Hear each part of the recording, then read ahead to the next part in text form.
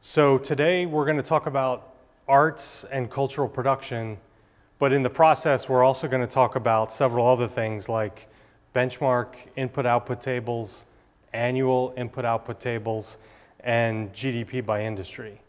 Those are the products that my office produces, and it was those tools that allowed us to build this window onto arts and cultural production. But before I start, I want to thank the research staff at the research library here at Department of Commerce. They've been very helpful to me in getting this presentation put together. And there's two individuals I want to thank before I really start to get into the presentation. One is one of my staff, Steve Zemanek. His tireless work on building the account using the database from the Benchmark IO was absolutely integral in producing these statistics. And a second person is with the National Endowment for the Arts, and that's Bonnie Nichols. Without her work, really helping us understand the spread of art and culture in the economy. So we understood the economy, we're BEA, we do GDP, we do benchmark IO tables, but it was the National Endowment for the Arts who was our partner on this project. They had the scope and understood how pervasive, and that's used in a good way, how pervasive art is.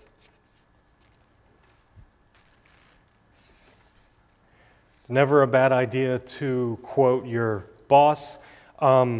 Secretary Pritzker took a strong interest in the account when we first published it in December of 2013, and then again took an interest in it when we released revised statistics last December. The work itself began in 2012, and again it was two very different agencies, BEA, Bureau of Economic Analysis, and NEA, National Endowment for the Arts. I have, over the course of my career, worked with many agencies, but never one like the National Endowment for the Arts that had this focus on art and culture. The first statistics were released December 2013. Those were based on the 2002 benchmark input-output table, which I'm going to show you a very gentle introduction to benchmark IO accounts. In December 2014, we released revised set of statistics, and those statistics we moved from the 2002 benchmark IO to the 2007 benchmark IO. And actually, it's very interesting for arts. The 2007 benchmark IO presents a very different presentation, which was very important to this account. And then most recently, on January 22nd, we published an article in the Survey of Current Business. That's BEA's monthly journal. It's on our website, bea.gov. And that really walks you through the account in more detail than I will be presenting today. But then also, if you go to NEA's website, arts.gov, not NEA.gov, arts.gov, you will find a lot of the same statistics, but also they've taken the ACPSA that BEA produced and then taken it a step forward with several briefing papers that provide a lot of detail. So we need to take a step back.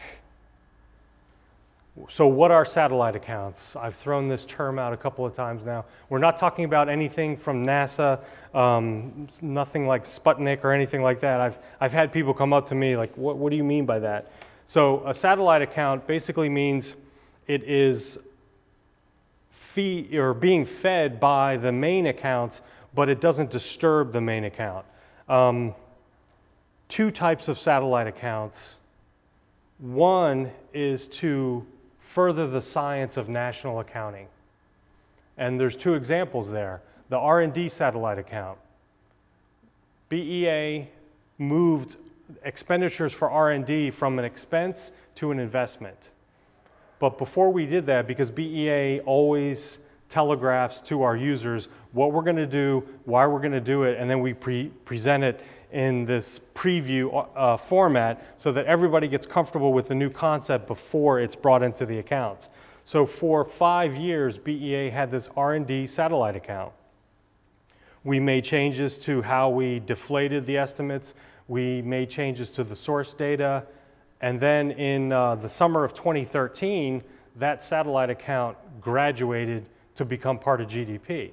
So that satellite account is no longer being updated. It is in the National Income and Product Accounts, the NIPAs. Just this month, we released our healthcare satellite account. Again, the purpose of that account is to experiment and to allow the public to gain knowledge and comfort with new concepts in how to measure healthcare.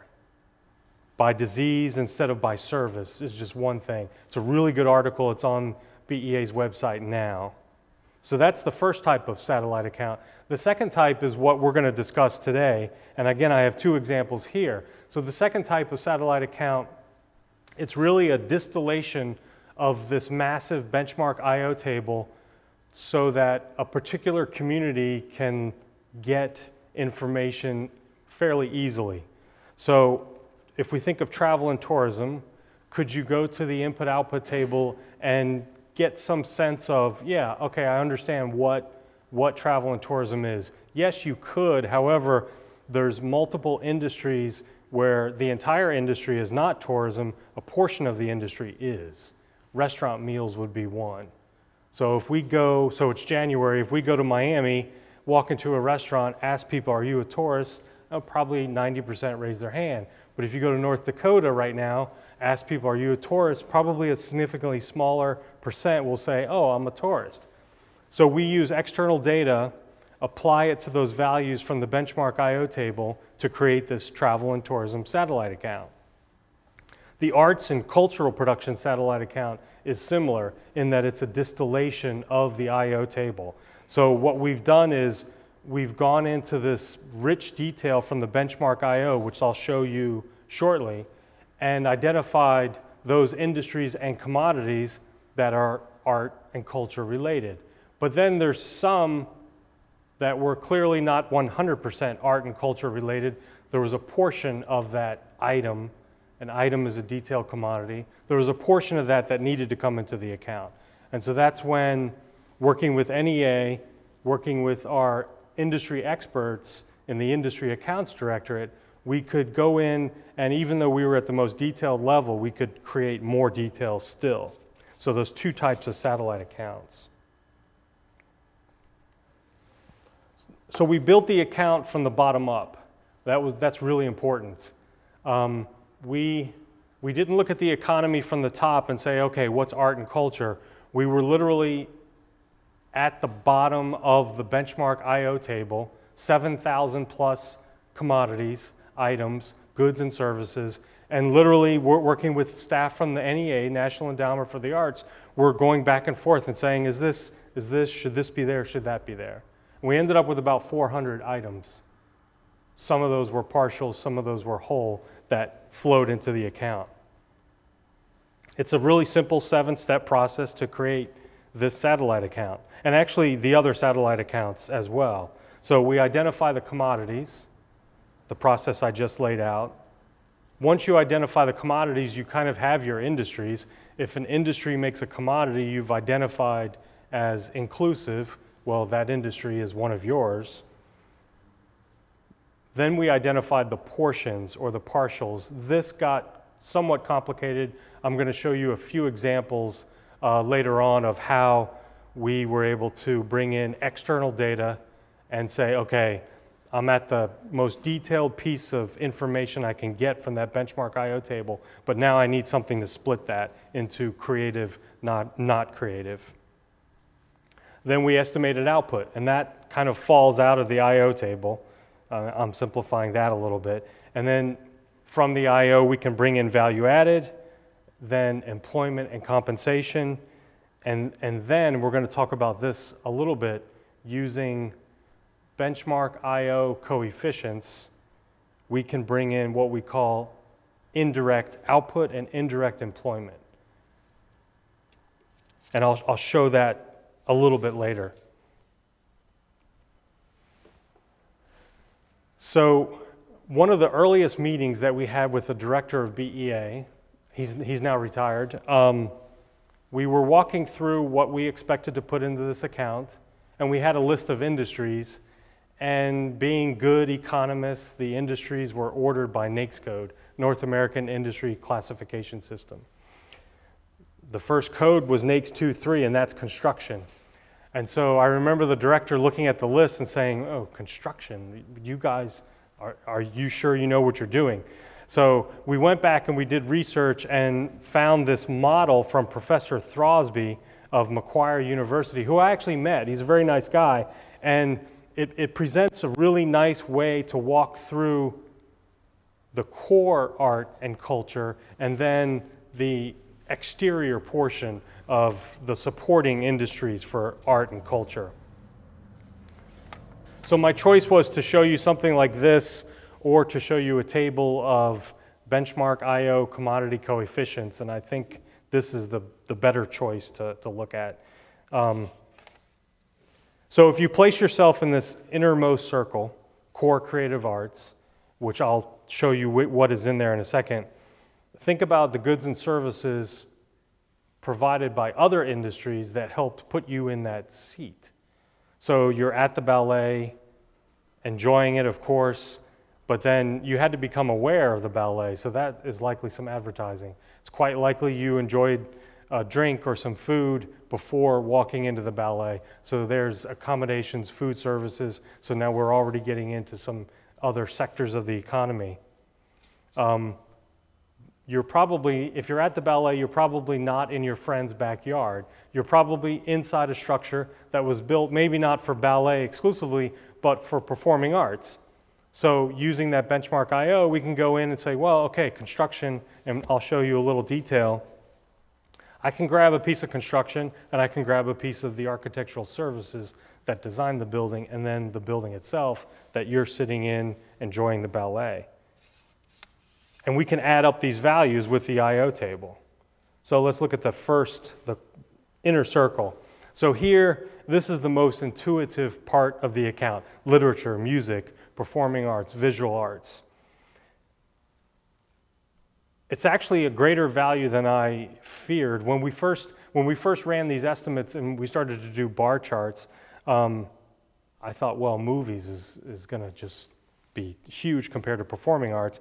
But even though I'm an economist, I tend to think of counts. So I go to the movies more often than I go to the ballet. But obviously, each experience at the ballet is a little bit more money. And because we're using IO tables, we're bringing in dollars. We're not bringing in experiences.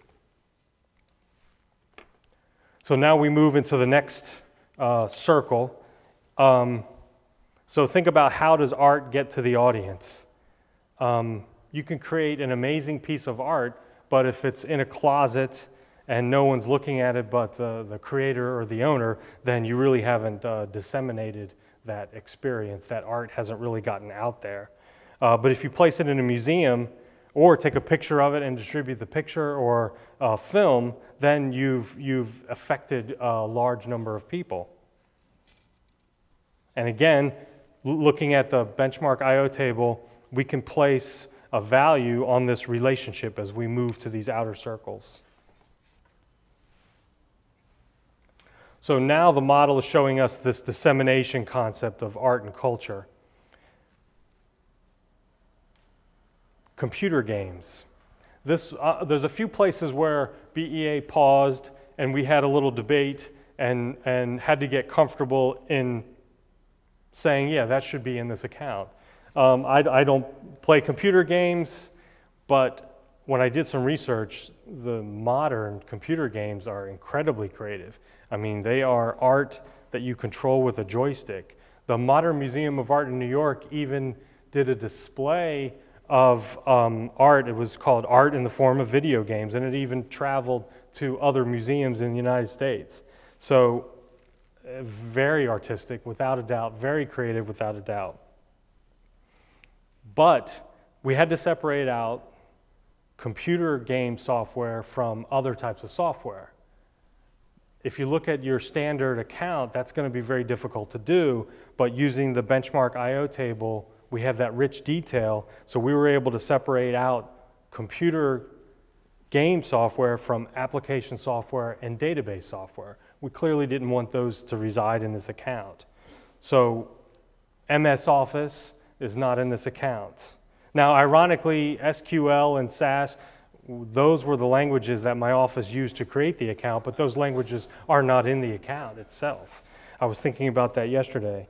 A few other areas where we had to achieve a comfort level were zoos, architectural services, and I'll talk about those when we get to a later slide.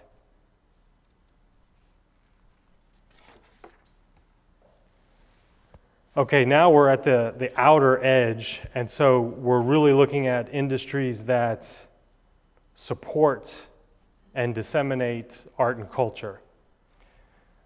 And oftentimes we're looking at an industry here where, despite using the benchmark IO table, we needed even more detail than it could provide. And so the beauty of the way we produce this account, working with National Endowment for the Arts, so we had access to the working level benchmark IO table, and you'll get tired of me saying that if you're not already, but we also had access to the analysts that created that working level, and in several cases we went to the analysts and said, okay, this is your estimate, but I need you to split that. I need you to split that into a creative and non-creative portion. Sometimes, for some of the analysts, all they had to do was to go to that rich detail from the census product line, from the 5-year census. So fashion, our last industry here.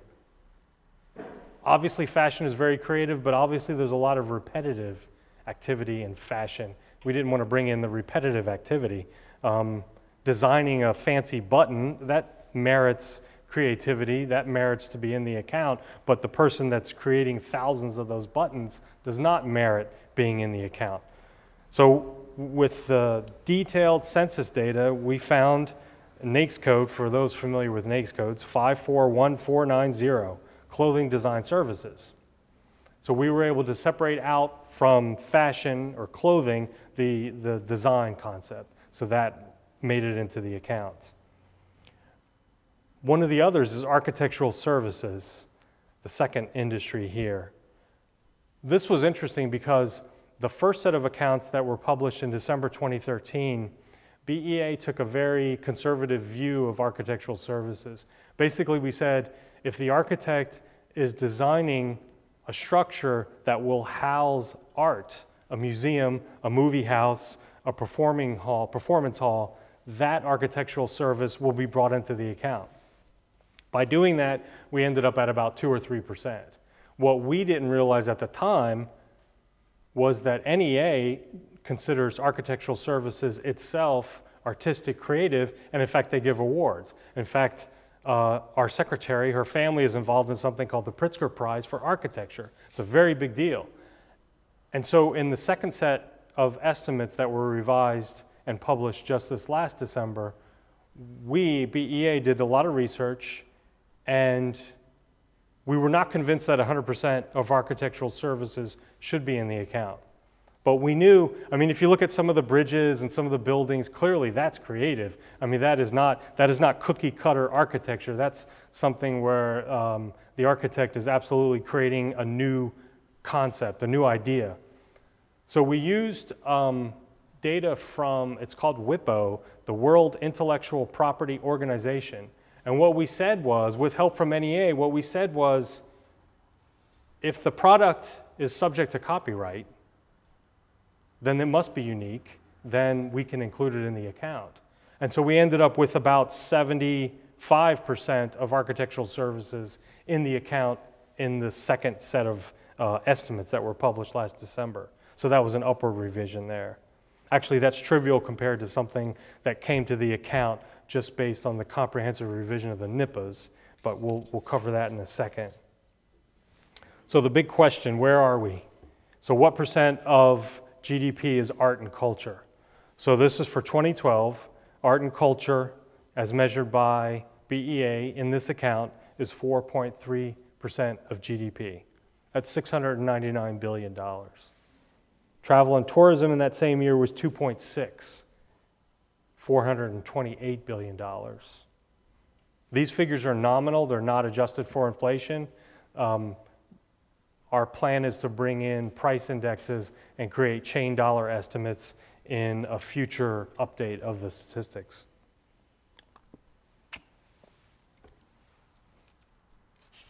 Given our methodology that it was bottom up as opposed to top down, we feel that this very defendable, the way the account was built. I'll show you the time series in a second, and you'll see that it tracks reasonably well with total economy GDP.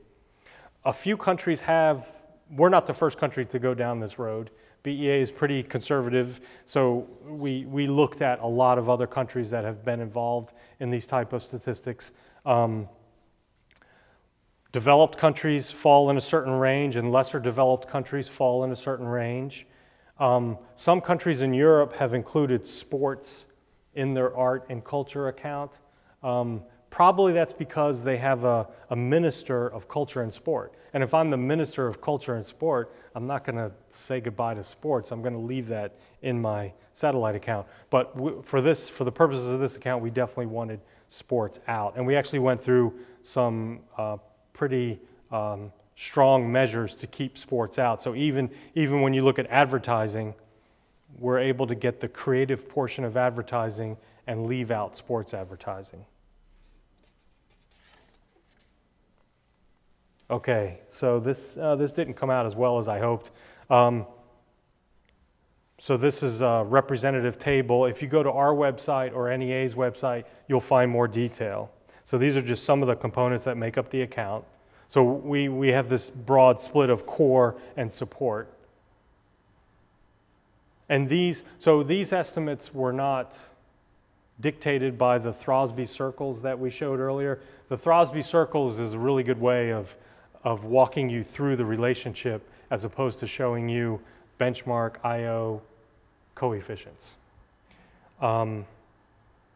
Design services, the third industry, that's a compound industry. So again, one of the advantages of working with detailed benchmark IO data is that we can create these hybrid, I'm not sure I like that word, but sort of a hybrid industry. So design services, if you go through your NAICS manual and you look at our detailed data, it's actually it's made up of 9 different NAICS coded industries.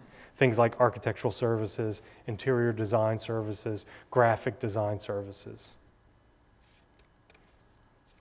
And as I mentioned before, many of these industries are not 100% included. We've been able to go in and restrict the industry to the creative portion. So again, that overriding concern of include the creative, exclude the repetitive. So now we're looking at the time series of art and cultural production value added compared to total economy value added, or GDP. The blue line is GDP, and that's obviously on the left axis. So what we see is art is more sensitive to the recent contraction in the business cycle, and that's not terribly surprising. I need food, I need shelter, I need clothing. I may not need as much art and culture if the economy contracts. During the last recession, art and culture fell deeper than GDP, and then during the expansion, it recovered more slowly than GDP. Now this time series, it runs 1998 to 2012. That is because of the time series of annual IO tables that my office has created from the benchmark IO tables that my office also creates. So that time series is fixed. We'll add a year, each year we'll add a year and revise a couple of years.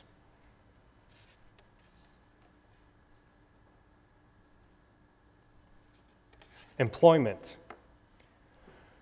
Not surprising that we see this large dip from the Great Recession in employment. Now, unfortunately, what we don't see is the recovery of employment after the end of the recession. So ACPSA employment has not yet recovered.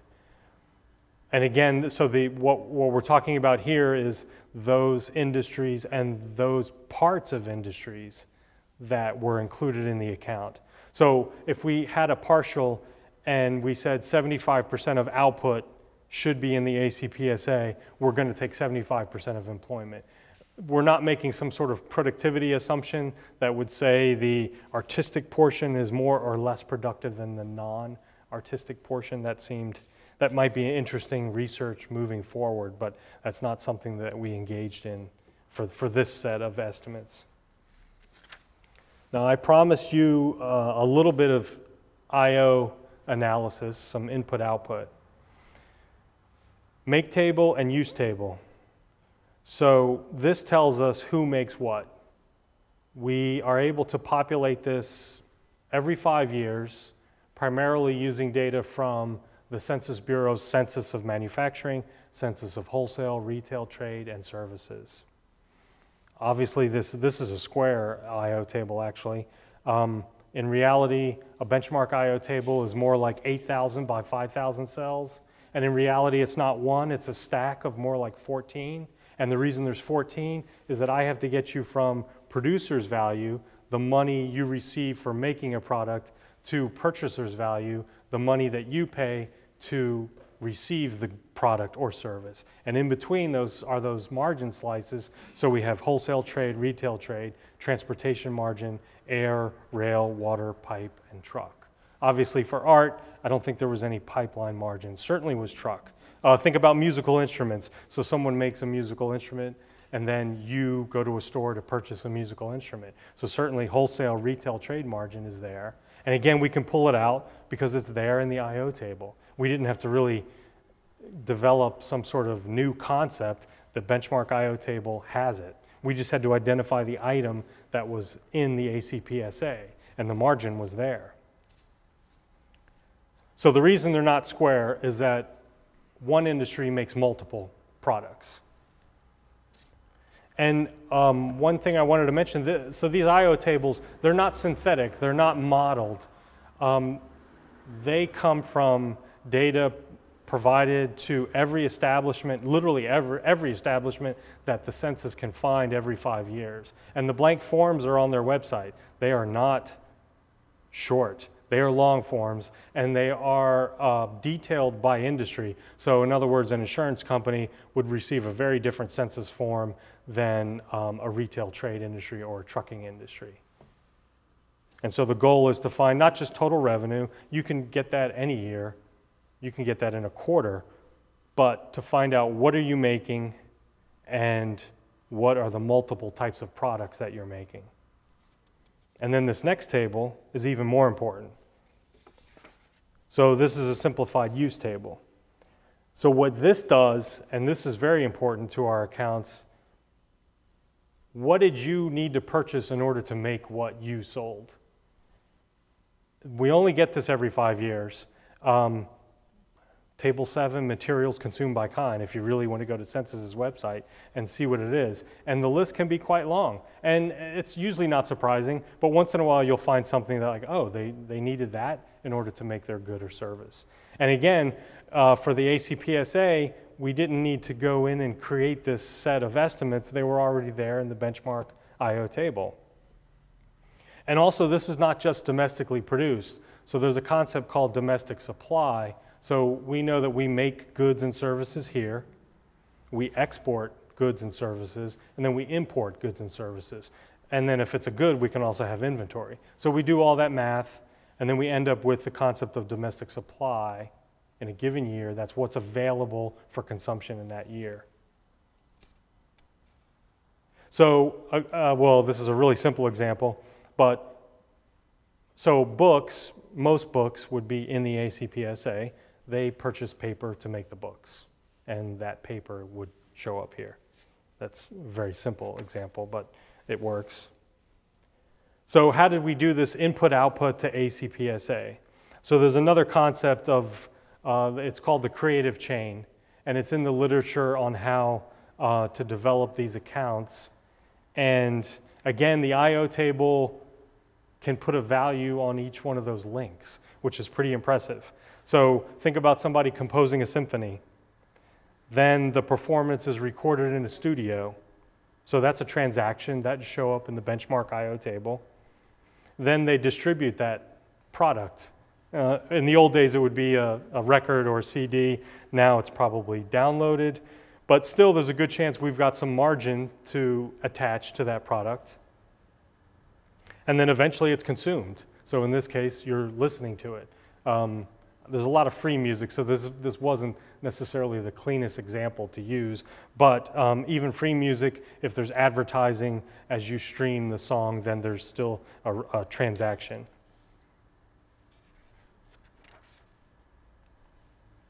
So how did we define culture? In the early stages of developing this account, it gave us pause, the idea that a statistical agency is going to define culture. I really don't think we did define culture. By working with National Endowment for the Arts, and then this rich detail from the benchmark IO table, the 7,000 items and commodities, we basically distilled from that benchmark IO table all the items that were art and culture. And we left sports out. That's an important point.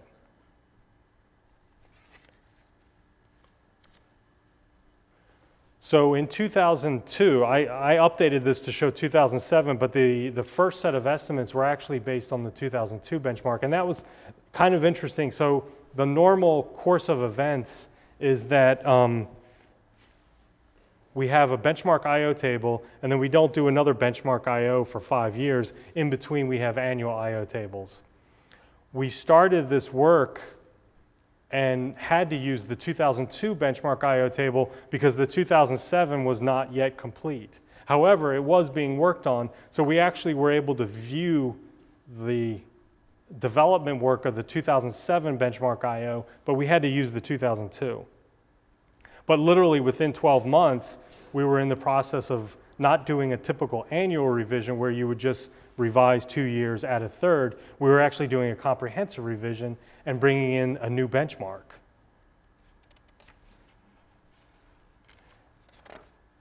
And this new benchmark had some strong effects that I'll show in a second. So again, the concept of separating the creative from the repetitive, and again, using that detail, it was often possible. And then once we had that item, we could then use the coefficients from the IO table to grab portions of other industries that are necessary to support the industry of focus. So construction, I talked about this earlier, but it's worth talking about a little bit just because it's interesting, and there's no disclosure issues with construction data for the most part. As soon as you apply for a building permit, that's generally public knowledge, and so it can be discussed down to the micro level. So early on, we knew that we should grab some part of construction, but we didn't know how much, what part. We started to do some research. BEA uses data from census. The program is called Value Put in Place, VPIP, and that becomes the res, non-res construction data for the IO tables, also for the NIPAs, for GDP. So we went to census and talked to them, and they put us in touch with their data source because they actually don't go out to 3,000 counties in the United States and collect this data. So we went to their data source and started having conference calls, and we had this list of structures that we thought should be there. So we had auditoriums, libraries, museums, concert halls, zoos. Zoos was a little, we hesitated, and then we decided zoos is simply a museum whose exhibit is alive, because they have a lot of the same production process and a lot of the same issues. What are we going to display? How do we generate interest? How do we store our collection? Obviously, storing your collection is a little different when it's a Tiger versus a Monet, but it's still you're storing your collection. So we were able to go to that data provider, and using the exact same concept, they were able to give us value put in place for those structures. And so we were able to run the time series just like we would if it were a typical industry, but it was just the art and cultural production structures. And it was about 2%. which is not significant in the realm of GDP or construction as a whole, but for this account, it was absolutely appropriate. Like I mentioned before, if you're at the ballet, you're probably not in your friend's backyard. You're in some, well, maybe not here, but you're in some structure that was designed for performing arts. And so it's totally valid to bring the value of that construction in.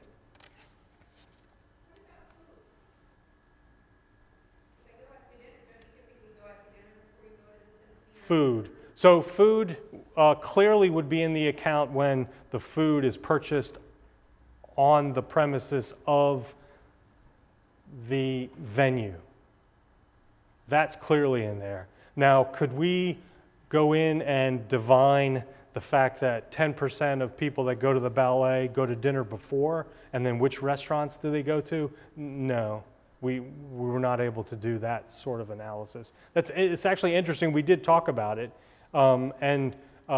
NEA has studies about arts participation, and so it's conceivable that you then grab a piece of travel and tourism satellite account, because satellite accounts are not exclusive. They certainly overlap. In fact, there's a hotel in New York that hired an artist to do caricatures of its guests so that they could then put it on their Facebook page. And so it was a promotional thing, but I remember reading that article because we had been talking about keeping the satellite accounts separate, and I don't know how you would separate that. It's clearly art, and it was clearly in the travel and tourism satellite account, so we did not. So that's how we brought construction in, and again, I talk about that because I can. There's no disclosure issues. So I mentioned the initial set of estimates were for 2002, and then immediately we brought in the 2007 benchmark IO table. New benchmarks generally will bring in new concepts of how to do national accounts. BEA is a strong believer in the SNA, the System of National Accounts. I usually bring it with me, but I didn't today, but it's a thick manual, and it's literally the instruction manual on how to do national accounting. They recommend that entertainment originals be capitalized. So instead of being expensed, it directly affects value-added, GDP. Things like motion pictures, television programs, books, music, and recordings. So instead of being expensed, it would go straight to value-added. Well, we knew that this was going to be a significant change to the ACPSA, and it was. Now, when we're talking television, we don't mean the nightly news. We mean long-lived television. And my example is a show that we've all heard of called Seinfeld. So in 1989, a production company invested in a show called Seinfeld. It ran for 10 years. It was syndicated. There were commercials each week as you watched it. And today, if you go online, it's $300 to purchase those episodes. That was a good investment. And so it's absolutely appropriate that that be treated that way and that it not be consumable like electricity or fuel, that it be treated as investment. So how much money are we talking about? It's a fair amount of money, $76 billion in 2012. And here's the list: $22 billion in movies, motion pictures, down to $3 billion in other. I didn't list out other. I realize now I have the room, but I didn't, and I don't remember exactly what it is. But it's on our website. It's on one of our NIPA tables, and there's several articles on the concept and the method of developing these estimates to capitalize entertainment originals. So the question is, did all of this? Sure. Just to clarify,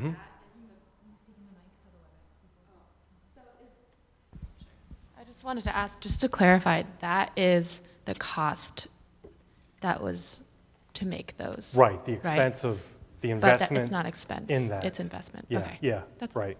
Okay. But again, for the ACPSA, we kept out sports. So if there was a book on sports, we wanted to keep that out. We were able to do that, again, because we had that benchmark IO detail. So a book on SQL programming, And again, so SQL programming created the account, but the book on SQL programming we didn't want in the account, so it's not there.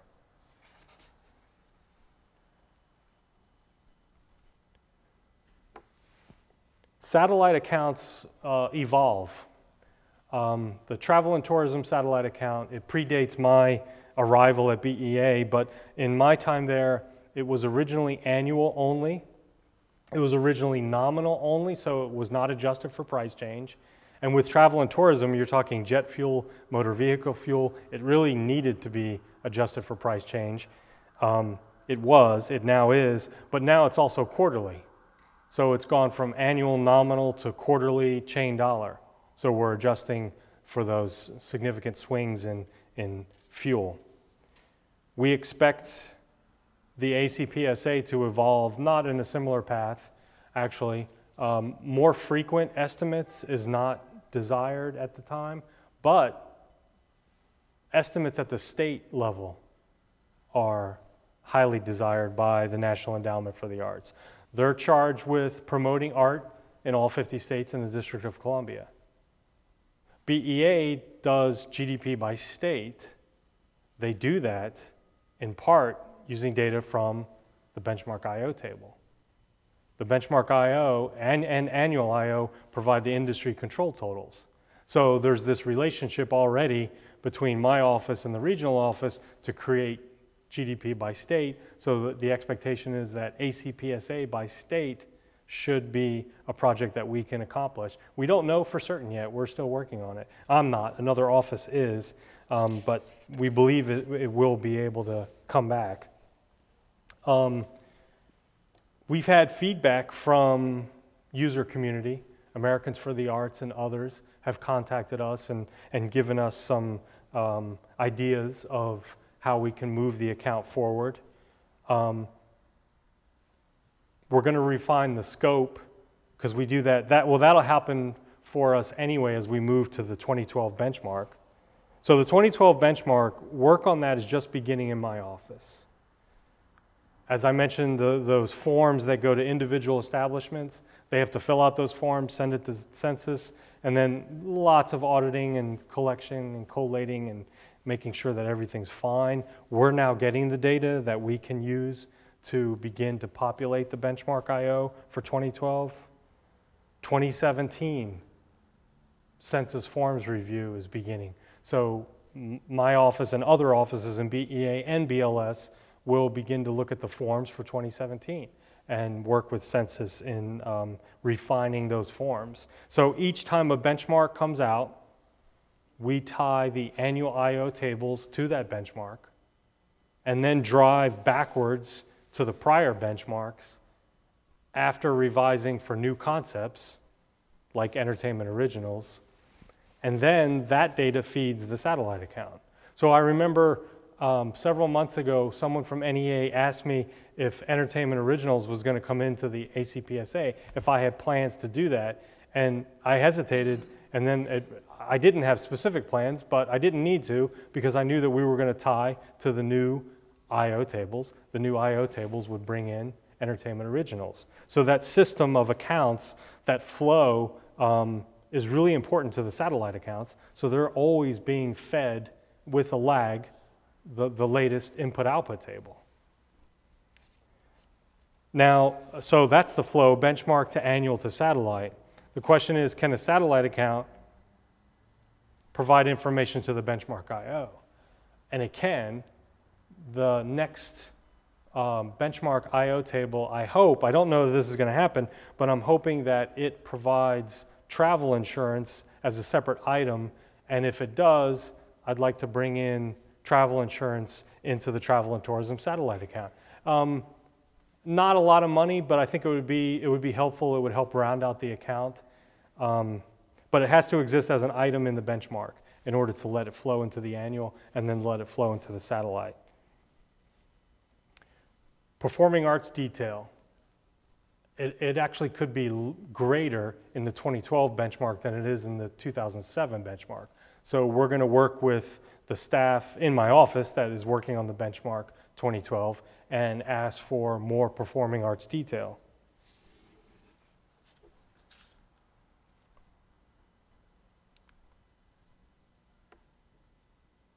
So we're trying to promote an understanding of the economy. The idea is that these statistics will help policymakers, that's the idea, and researchers, especially if we have the state statistics. I don't want to say when, that's putting too much pressure on people, but if we have the state statistics. I will take any questions. 15 minutes? No, less. And if anyone in the audience has questions, Karen has a microphone. And if any of the 80 or so people listening via WebEx have questions, feel free to chat them in and we'll ask Paul. Hi. It seemed, thinking about revenue associated with movies and televisions, and it seems like more and more stuff is going onto computers and fewer people are going to TV theaters or even paying for television services. So is there any, in terms of tracking this data, do you track, revenue, that flows through Netflix compared to, what goes to a movie theater? Sure. So we're talking about NAICS 5.1 information. It's a difficult sector because technology is just breaking through these nice, clean industry categories like, oh, okay, I know what you do. Here's how you make your money. I know what you do. Here's how you make your money. And next thing you know, everybody's doing everything, but they're still trying to make money, and we're still counting that money. So Netflix, we count Netflix. Now, you have to remember, so our statistics are the structure of the economy as far as the IO tables are concerned right now is 2007. So we will have revenue streams that will have that new technology, but what the reality is we can't point to it and say, there's your item code for streaming from, there's a little plug-in on your TV. I can't think of the names, but I can't point to that item in the 2007 benchmark IO for obvious reasons, but that stream of revenue flows into NAICS 5.1. NAICS 5.1 is in the IO table, and so yeah, I have that revenue.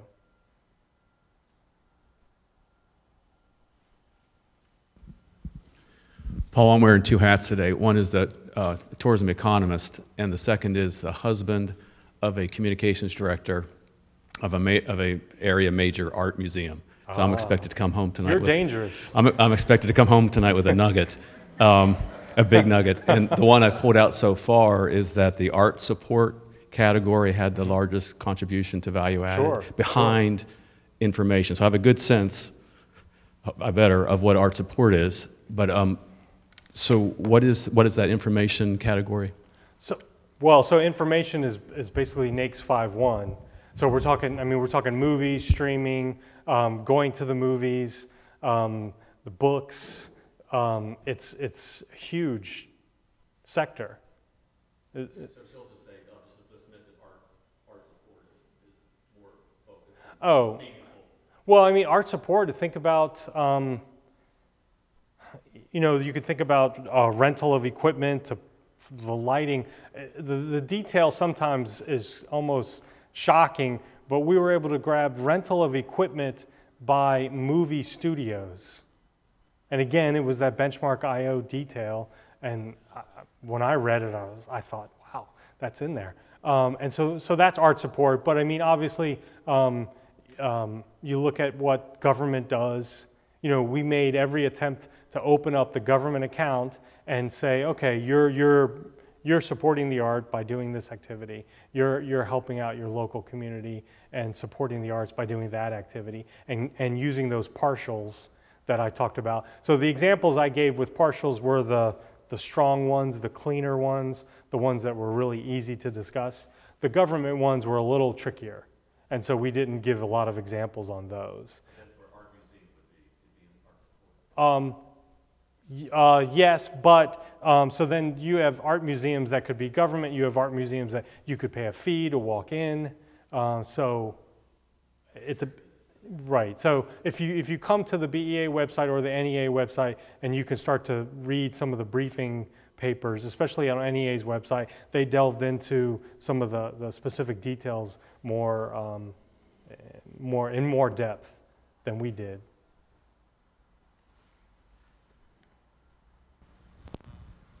Hi, this is Sally Gifford from the NEA Public Affairs. So I wanted to let you know that we have translated the findings for an arts audience. And if you go to our website, in the newsroom, we have a press release with some top-line findings. We have infographics that break down the data in a very digestible, understandable way. So please feel free to let your spouse know about that. Uh-huh. Okay, thank you. Hold on, I have them, Mark, I have them here. I can give them to you. The briefing book, the 8 papers? 6. Oh, okay. Hopefully, my last question. What about Super Bowl advertising? You're trying to keep sports away from art. We made, so we made every attempt along this, using that creative chain, wherever we thought we saw sports, we were able to get it out. So if you think about your major communications companies, BEA doesn't like to say names of companies, although I think I did earlier.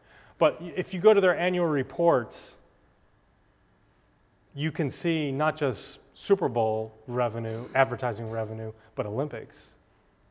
And of course, Olympics is easier to spot because, bam, there it is. Super Bowl is, if you're looking at annual data, it's really easy to spot the Olympic revenue. So we were able to go into company data, publicly available, because they're all publicly traded companies, and say, okay, that's revenue they received from sports, and then this is other revenue, all other revenue. And so we were able to create, again, those partials, create a split. Again, we went to our industry expert. We have an NAICS 5.1 industry expert, and we asked him, we said, go in there and try to get sports out all along the chain. And he did, and creating a set of partials at each step. Is every dollar of sports out of the account? I probably not, but wherever we could, we made every attempt to remove sports revenue from the account.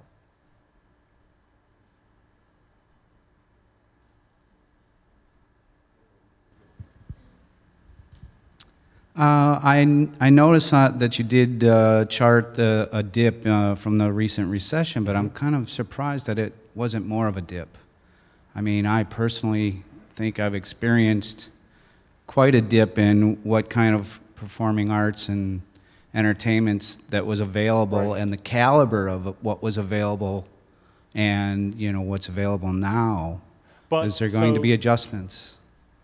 So if the dip wasn't as strong as you expected, it might be because of something like government art education, which may not be as sensitive to the business cycle. That may, and then, so maybe we didn't go to live performances, but maybe we more than made up for that by sitting at home and streaming movies. And so oftentimes you have your eye on a component of the account, and you believe you see what the movements should be for that component. You're probably correct. If I had a chart of just that component, it probably would be a stronger dip. But it's those other activities. We tend to substitute things, and so it's quite likely that people started streaming movies more. Okay, we're not going to go out. That's restaurant, taxi. $100 to sit in a seat for a live performance or more. But it turns out in the course of a month, you're streaming a lot of movies, and you don't make up for it maybe, but you don't see the crater that you were expecting. Paul, we have someone asking, is education related to fine arts and culture included in the satellite account? It is. Again, it becomes a little tricky when you're working with government education, government-sponsored education, but using data from National Center for Education Statistics, and then a few trade associations. And so it's easy to identify somebody that earns a master's in fine arts, and clearly that should be in this account. That's easy, but it became a little more challenging to bring in high school art education. That got a little tricky, but that is in this account as well. So yes, art education is here.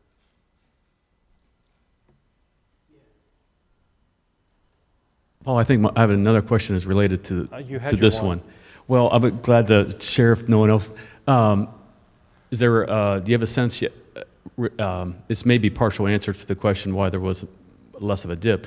The relationship between this information and the consumer expenditure survey and how we spend our money, because one of the things that I've noticed with tourism is since the recession, they show it by income quintile, and the upper quintile of income is the only one that is spending as much on tourism as it did 5 years ago. Yeah, and do you expect any kind of a relationship between the artsy type of information that's in there and this account? I'm going to try not to use the word artsy. Okay, sorry, and I shouldn't either. I should get my hand slapped, but. So we have not yet done that type of analysis. I would say that BEA would probably leave that sort of analysis to NEA, the National Endowment for the Arts. They do several surveys which are on their website now on who consumes art, but also barriers to enjoying art. And they've done surveys over the years on those topics. So I will leave that to the National Endowment for the Arts to. I'm Bonnie Nichols. I work for the National Endowment for the Arts in the Office of Research and Analysis. And a few years ago, we took BEA's data on consumer spending on tickets to arts admissions, which is published by the BEA, and we tracked that with income and did find an income sensitivity. So that's on our website. It was with the, it was a brochure with the 2008 Survey of Public Participation in the Arts. But yeah, there was an income elasticity, a sensitivity to changes in income. Thank you, Bonnie. Hello, thank Hi. you for coming today and giving this excellent presentation. I have two questions. Sure. First, and I understand you may not have the data available for this yet, but have you considered looking at social media such as Instagram and Flickr, where people are posting their own creative expressions? And my second question is, have you considered the implications of illegal downloading of videos, music, and whatnot in your analysis? So to answer your second question first, it's the policy of BEA that we do not attempt to measure illegal activity and bring it into the accounts. There are a few European countries that have started to go down this road of looking at illegal activity, valuing it, and placing it into their national income and product accounts. BEA has not gone down that road. And your first question, again, I'm sorry. Oh, social media. So again, the account is currently based on the structure of the 2007 benchmark IO. So the question is, I mean, just the fact that you could do an artistic tweet and you want to try to bring that into the account, we have gone through the item level detail for NAICS 5.1, and so we are grabbing everything that we feel is appropriate. Now, really your question can't be answered accurately until we do the 2012 benchmark, and maybe even in reality, the 2017 benchmark, and flesh out all the items, those detailed commodities that will appear, that we can then pick and choose whether or not they come into the account. So a lot of times the satellite account has to kind of be patient for new concepts to flow into it. The entertainment originals flowing in this quickly is kind of unusual. It's just because of when we started the account. It's very unusual that you publish a brand new account and within literally about 6 weeks, you're doing a comprehensive revision of that account. And that's what brought in entertainment originals as investment instead of expense. So I think we have to wait to answer your question. Hi, Sally Gifford again. I'm a shameless promoter for the NEA, so I have to speak up. I just wanted to note, yes, as Paul mentioned, we paired the BEA ACPSA data with 2 other reports on how the arts affect the economy, how Americans participate in the arts based on a survey we conduct with Census, and a new study based on General Social Survey. What are the behaviors and motivators behind arts attendance? So this is a year in the arts based on 2012 data. We are hoping arts organizations can use it. So yes, it is paired with all 3 when you look online. I did want to point out, again, Bonnie Nichols' excellent issues briefs that pull out ACPSA data on GDP, new demand, employment, trade surpluses, and someone had a K-12 question. There is an issues brief on K-12, and the finding that surprised me and may surprise others was the vast majority of arts education, K-12 through secondary, is government-based. So federal, state, local. So that's, if you read one issues brief, that might be one to check out, and it's all available on our website. Thank you. Thanks, Sally. Government in total is close to 20% of GDP, so it makes sense that government has a huge role to play in the arts. It makes sense.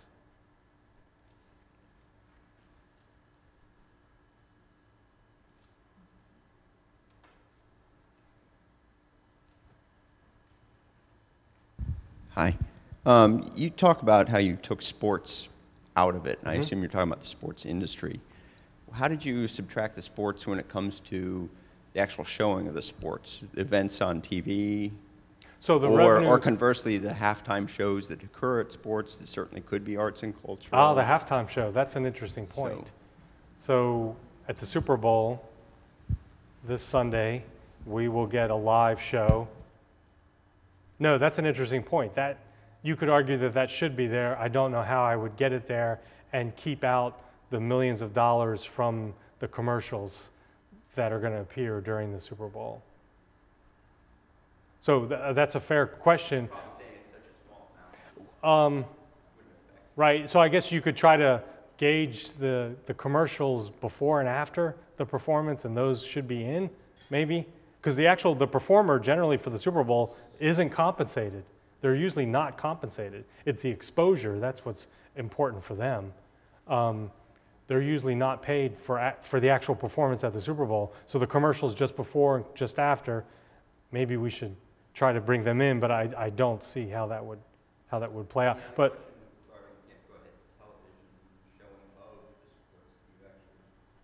sure, again, we would go to that company's annual report, and they would tell us what they made because of sports. Olympics is easy. Football, baseball is a little bit harder, but they generally will identify. Company reports, I mean, if I'm a stockholder in this company, I want to know how you made your money. And they tell you, generally. And so we use that information to try to create these partials and peel off sports revenue. Was it perfect? No. This is a satellite account. This is not a national income and product account. That's an important difference.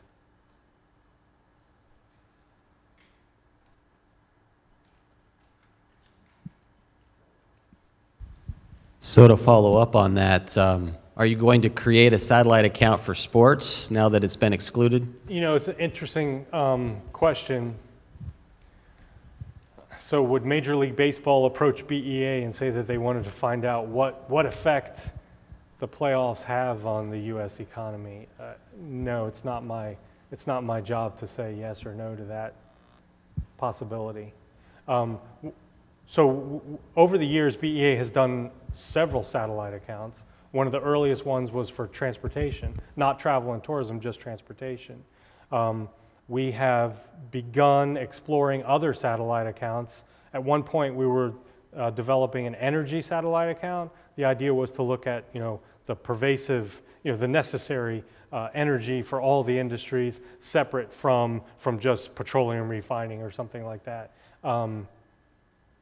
So the tool of a satellite account is very powerful, but it's not costless. So it takes a while to go through that benchmark IO detail and really identify what should be there, what shouldn't be there, and then what should be there in part, and then getting that part in there, then connecting those items to your time series of annual I/O tables, and then updating it every year and doing a comprehensive revision every 5 years. Once we publish a satellite account, we don't want it to languish and just sit there. We want this to be a living set of statistics that are updated and upgraded. And so it's a big commitment to do a satellite account.